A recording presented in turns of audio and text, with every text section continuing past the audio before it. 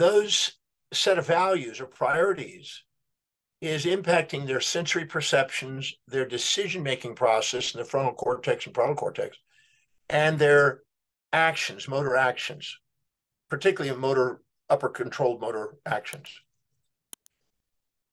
So our perception, decisions, and actions, human behavior, is a reflection or an expression of how our values are set up. I also found out that whatever's highest on the list of values, we would classify as intrinsic values.